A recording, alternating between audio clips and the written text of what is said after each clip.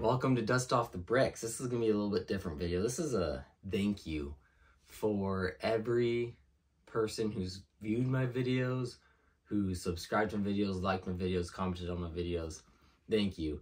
This has been 2 years of me on YouTube, and I've loved every moment of it.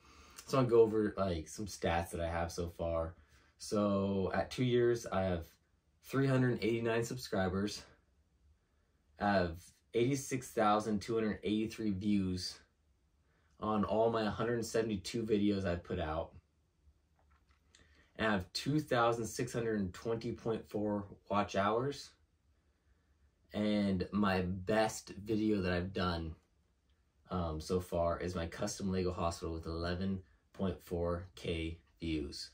That's my first custom hospital I did.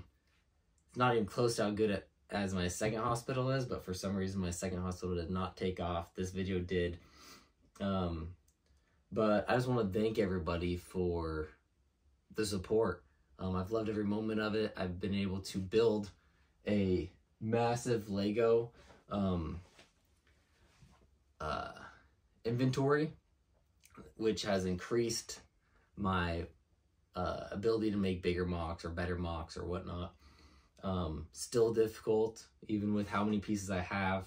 Just today I finished up one of my mocks and just didn't have the color of the pieces I needed, but it has definitely increased my ability to make mocks and stuff, and then also just the growth of my making mocks and my growth of my Lego room and Lego channel and everything. I just want to thank everybody. It's been a blast. I've loved every moment of it.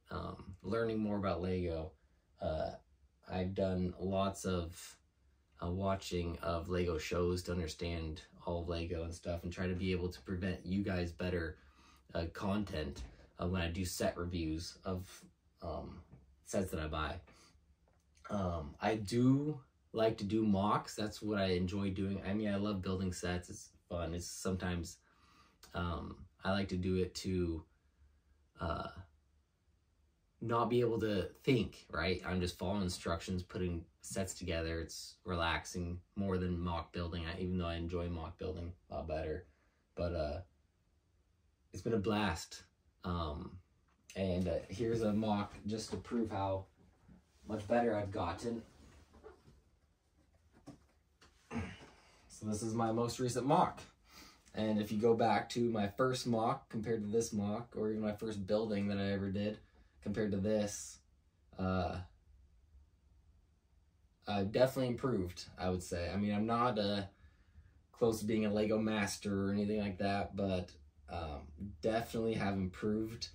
And through my Lego journey, I've met lots of great people in the Lego community. And I don't know, I just appreciate all the views and everything to support this channel. Definitely improves more people seeing my channel.